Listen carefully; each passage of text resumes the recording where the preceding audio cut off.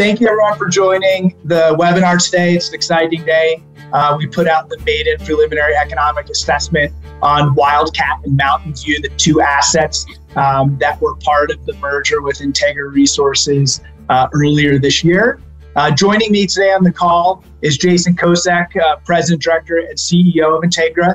Jason will be leading the presentation. Raphael Duteau, who's the Vice President of Exploration, and Jason Banducci is the Vice President of Corporate Development. The company has planned a brief presentation on the PEA that was released this morning, and then we'll open up the webinar for questions. Please note your microphones have been muted. If you would like to ask a question, please use the chat feature in Zoom. If by chance we don't get to all of the questions, please feel free to reach out at ir@integraresources.com and we'll be sure to get answers for you. The webinar will be recorded and posted to the company's website. Panelists today will be making forward-looking statements. I encourage you to please refer to the news release and the company website to review appropriate disclosure. With that said, we'll hand it off to Jason, who will take you through a brief presentation before the question and answer session. Good morning, Jason. Thanks, Josh. Thank you very much, everyone, for joining us today. Really appreciate your time. Today, as Josh mentioned, we're just going to do a quick overview on the PEA, on the summary, and kind of the next steps forward. I just want to highlight one thing, though, and it's very important to us. The objective of this PEA was really to remove a lot of the showstoppers that commonly plague projects like this. And those being, what is the metallurgy, what is the conversion, what is the geotech, and what are the fundamental controls of mineralization? And the company's been able to deliver this PEA, within a year and a half, and only operating on a 5-acre permit on Mountain View and Wildcat. You got to remember that those two projects combined are 27,000 acres. So this PEA is just really scratching the surface of what we truly believe is there. And over the coming, 12 to 24 months, we believe as a management team that we can significantly grow that resource. So keep that in mind as we go through the numbers. As Josh mentioned, we will be making forward-looking statements, so I encourage everyone to read the full disclosure on the company's website. Really, what do we have in summary today, okay? We have an after-tax NPV at $1,700 of $310 million, a 37% IRR, an annual gold production of 80,000 ounces per annum over 13 years. Though it should be noted, over the first 5 years, the company will be producing just close to 95,000 ounces per annum. An all-in sustaining cash costs of $973. These are high margin, high quality ounces in the best mining jurisdiction in the world. And an initial CapEx of $115 million. That gives us a CapEx to NPV ratio of 2.7, one of the best in the industry. Quickly, from the resource perspective, the team has done a fantastic job being able to grow this resource just operating on that 5-acre permit, okay? At Wildcat, there was a 23% increase, and at Mountain View, almost a 50% increase. So right now, the resource is sitting at 1.75 million ounces of gold equivalent. We grew that from the 2020 resource estimate from 1.2, and as I mentioned, just operating on that 5-acre permit. Why the resource estimate and the PEA model? Well, we model the PEA. Why the ounces, contained ounces are slightly different, okay, is that in the resource estimate, we use a $1,700 pit shell. In the PEA, we use a $1,200 pit shell. And what we were doing is really trying to maximize the NPV. Those ounces are real.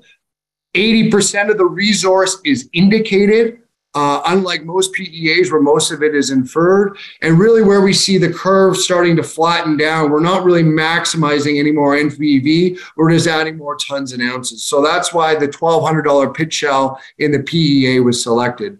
So in the PEA right now, we're modeling 1.47 million ounces.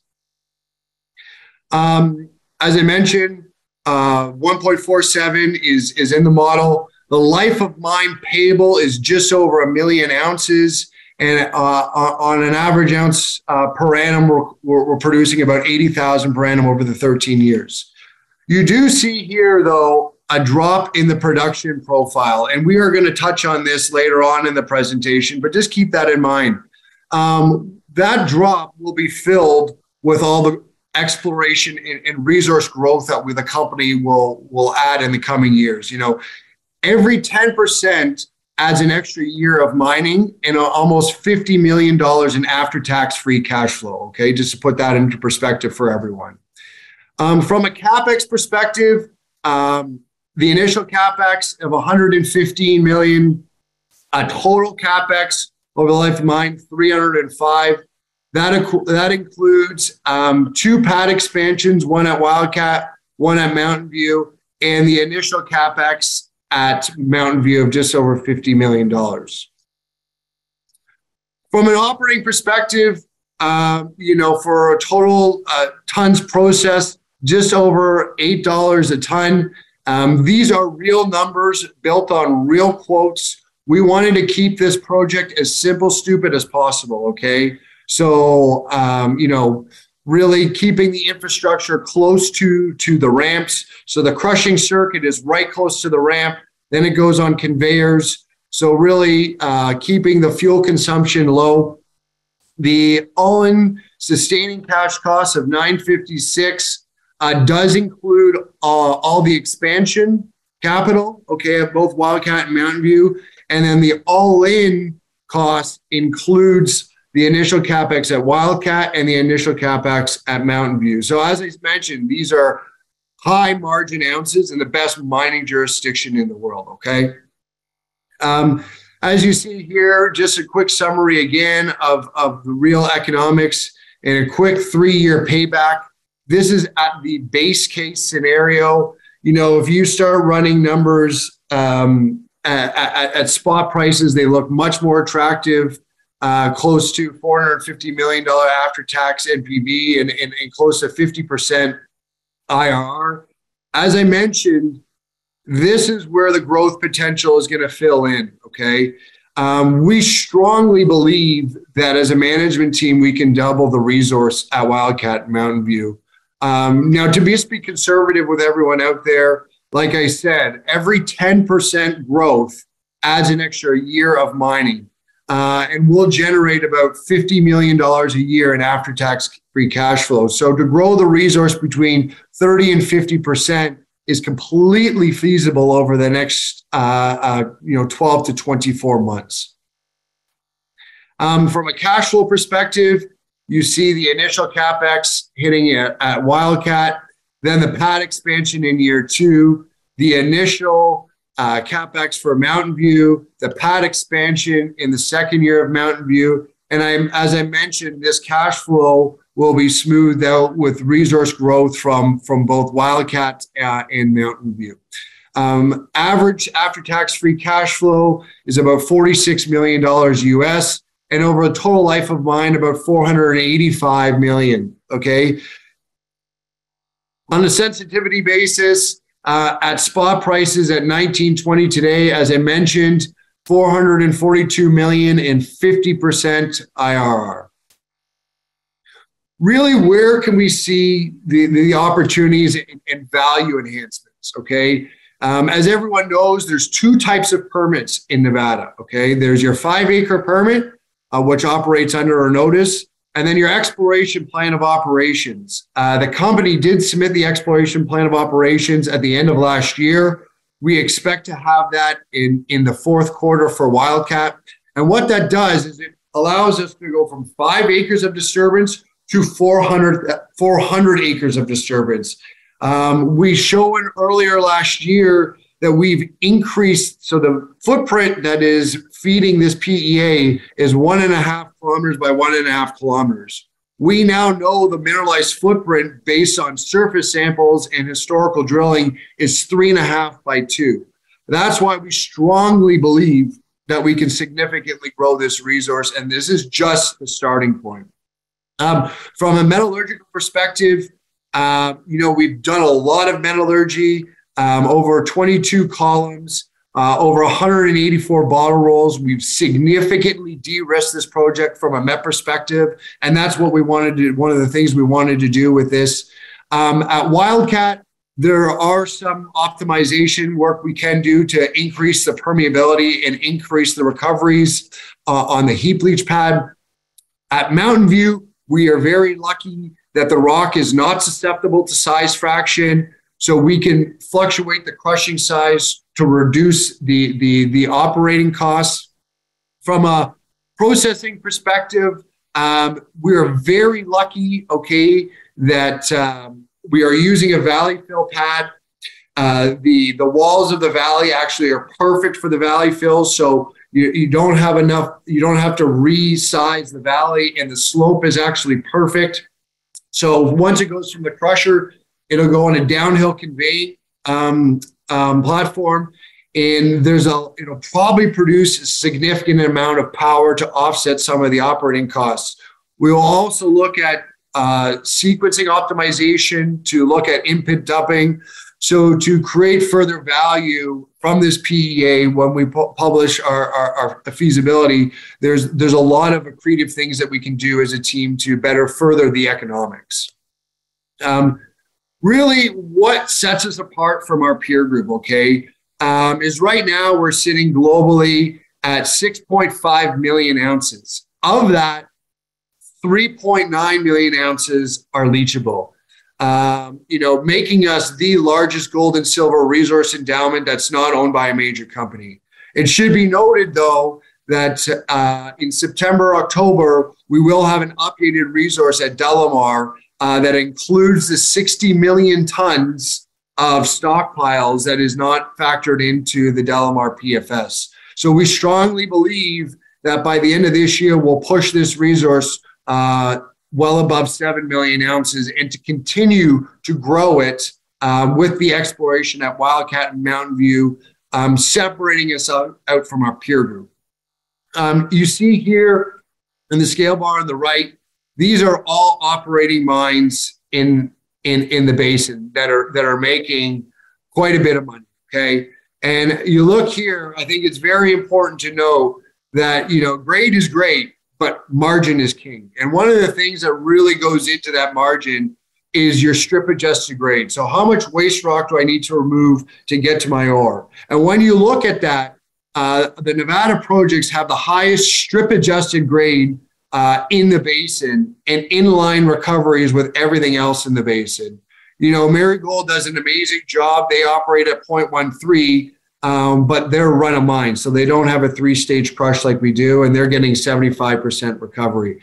Delamar is sitting at 0.28. We believe that we can get it up quite a bit when we include the stockpiles, and recoveries are also in line with the rest of the basin. Okay, really, where are we creating value for everyone? What we really went out to go do by doing this merger is to create the go-to vehicle that has growth and scalability in the #1 mining jurisdiction in the world. And when we do that, as you can see here, we will now be one of the largest mid-tier producers in the basin, averaging right now at about 216,000 ounces per annum. And obviously you see our evaluation compared to our peer group. So there is a significant rewriting opportunity here as we further de-risk and permit these projects. As I mentioned, there's a severe scarcity for these projects, okay? And really, when you look at them on a combined basis, you're looking at over 685 million 624 million of combined US NAV, okay? Companies commonly trade at 0.5 NAV. So on a combined basis, you're looking at right now at spot prices, 875 million of combined NAV. That's about $1.1 billion of net asset value between the two projects. And as I mentioned, companies commonly trade at 0.5 to 0.7 in tier 1 jurisdictions. Right now, we're trading at 0.08 or 0.1. So there's significant value to be unlocked here. Just so you know, the average acquisition costs for projects like this in this type of jurisdiction on a PNAV consensus basis are 0.89. We trade at 0.1 right now. And the average acquisition cost per ounce is $100. You know, we're going to be over 7 million ounces by the end of the year. So there's a severe scarcity for these projects. Not only are we the largest resource endowment, we will also be the next permitted project within the Great Basin. You know, the other thing, we talked about this on the last corporate update that we had, but, you know, there's two things that commonly plague development companies and single asset companies is one, you get into the trough here in the Lassonde curve, and there's a significant lack of news flow, okay? So by putting the two companies together, as we did in early May, created this nice diversified portfolio of assets. So while Delamar goes on this permitting timeline, Wildcat and Mountain View go through this exploration euphoria phase that Delamar did in 2018 and in 2019. Because as I mentioned, they've only been drilled on a 5-acre permit. So the beauty is that we get two years of really nice resource growth, a lot of news flow coming to the market through the drill bit, all in while we permit and de-risk Delamar. Quickly, from an exploration perspective, there is a number of targets at Wildcat, okay, and at both at Mountain View. We are only looking right now at this little green circle here, okay? All these red dots sit outside the current resource in the PEA. Other than that, too, you have holes like this that are 150 meters outside the pit shell. Just so everyone knows, for inferred, we need 100-meter spacing. So because of the disturbance, we weren't able to put a hole right there to extend the pit right out, okay? So there's a lot of low-hanging fruit. And as I mentioned, you know, every 10% adds another 50 million in after-tax free cash flow. It's a lot easier to see it here for the near-term growth. As I mentioned, all these red dots are all surface samples and historical drill holes that's really just outside the pit that have never really been drilled. There's a number of underground targets. Remember, these are all low sulfidation epithermals. So think about them as a mushroom. The fluid migrates up the stem, hits a more permeable horizon, and you have this nice disseminated cap with the high-grade plumbing system right below it. The high-grade plumbing system has never, ever been drilled. You can see here, there's a lot of veins that sit underneath the current pit that we know that are exposed further in the valley, exactly like Delamar. There's a beautiful high-grade breccia pipe that has never been touched that sits right outside the pit. It coincides with a beautiful mag low. These are all targets that will be drilled in the next 12 to 24 months once the exploration plan of operation has been put in place. So as I mentioned, the growth potential at Wildcat alone is significant, and that'll continue to add value to the economics that we've shown you today. Again, very similar thing at Mountain View. It's never been drilled with core. No one really understood the fundamental controls of mineralization. It's controlled by this hydrothermal breccia body that is basically brecciating this rhyolite. What we now know is the plunge of this high-grade breccia is towards the northwest, right along this range front fault. Extends for kilometers right into a historical old mine. The second last hole we drilled was 100 meters outside the pit. It was 40 meters of 4 grams. That hole is not in the pit. The next last hole that we drilled was a 250 meter step out. We got right into this breccia body, 17 meters of 0.6, and snapped the rods, unfortunately. So we will be going back. We will be extending the pit to the northwest. Now that we understand the fundamental controls of mineralization, now that we understand the geotech, and now that we understand the resource conversion as well. So what is up next for the company? Okay, we just delivered our maiden PEA with robust economics. There's a lot of de-risking going involved here. We believe that we can continue to grow it through the drill bit. Next up is the updated resource at Delamar, which will include all of the stockpiles, and then the mine plan of operations, which will be submitted at the end of this year. Okay, all in while we'll continue advancing the engineering and the feasibility work at Delamar. So in summary, really you get the largest resource endowment that's not owned by a major mining company in the Great Basin, a production profile that'll push well over 200,000 ounces. These are high quality, high margin ounces with extremely low capex. We have significant financial partners from BD, from Wheaton, and the largest institutions in the space. We currently also have $30 million in the bank, so we have a significant amount of runway to continue to execute our plan in the coming quarters. With that, I'll open up the floor for questions, and we'll take it from there. Perfect. Thanks, Jason. If you do have any questions, please feel free to use the Q&A feature through Zoom, and we'll try to get to as many as we can. One question, Jay, on the phased approach to development at Wildcat and Mountain View. Why did the company go down that road? Yeah, the biggest thing is what we really wanted to do is really have a low initial capex, okay? And by sharing the facilities and sharing the teams and sharing some of the equipment, the company was be able to save about $70 million to lower the capex. And as large shareholders as myself, we're very cognizant of dilution.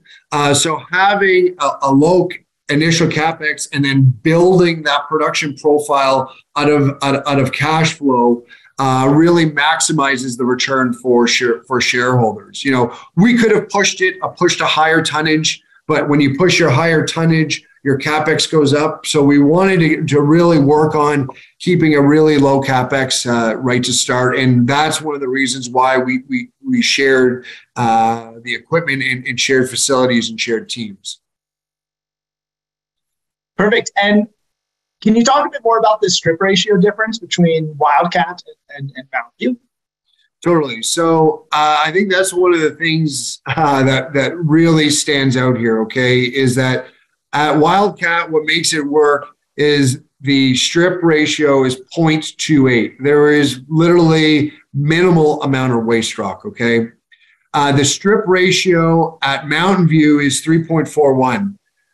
You can see, though, that 70% of the waste that is being moved, okay, is in the alluviums, okay? So what that means is that you're saving about 30 cents a ton on your operating costs. So about 20 million in OpEx, because 70% of that material is conducive to a free dig. So you don't have to drill and blast it, okay?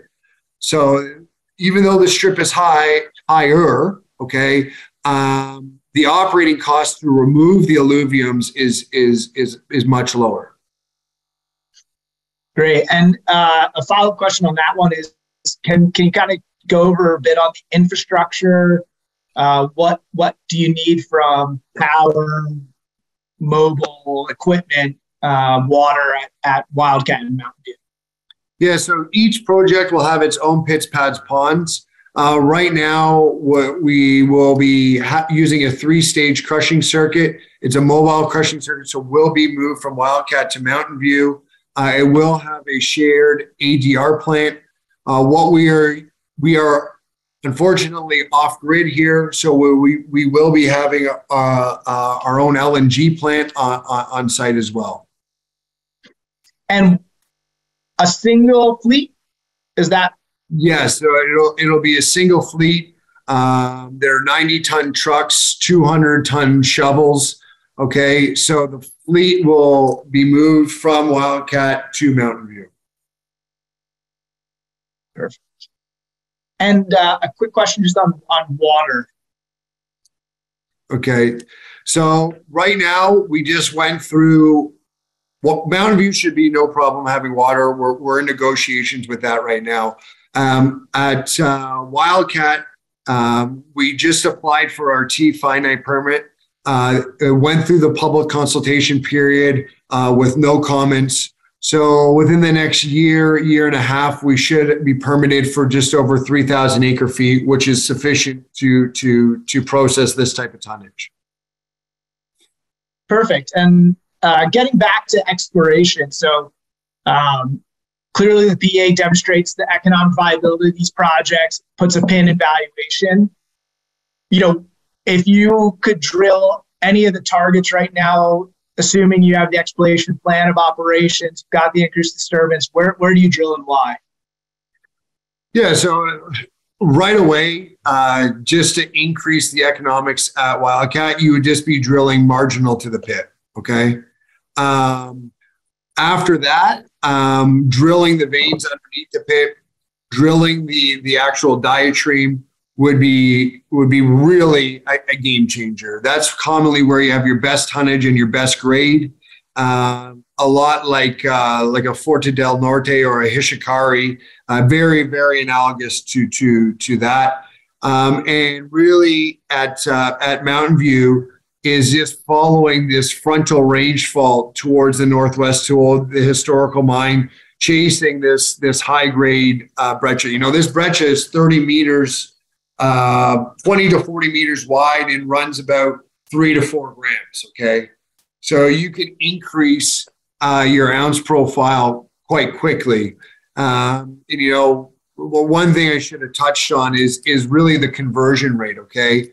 We're looking at 85 to 90% conversion rate on the tons and ounces, which is spectacular. Commonly, you know, you'd be lucky to get 60, 70.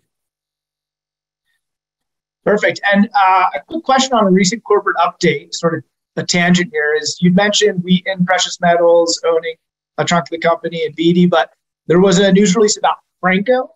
Can you just take us through a bit about what that was about? Yeah, so obviously when we were running the process when we were doing our financing, we opened up the door to a number of royalty providers. And what that did was it gave us obviously significant project validation.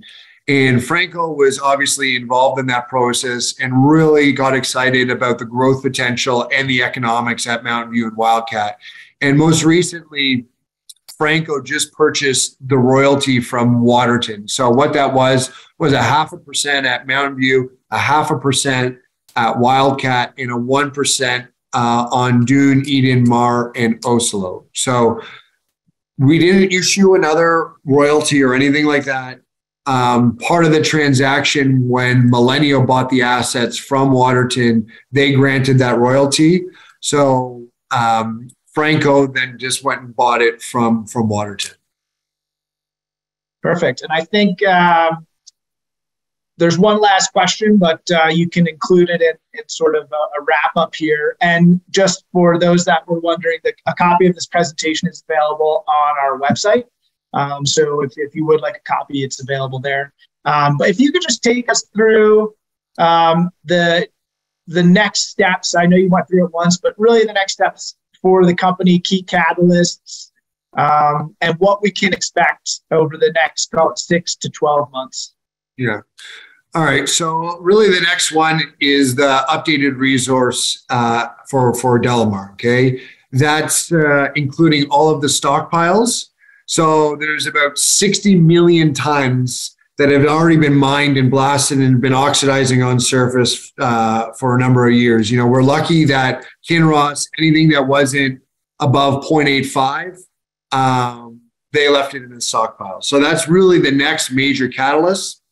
Then we will start the exploration program at Wildcat.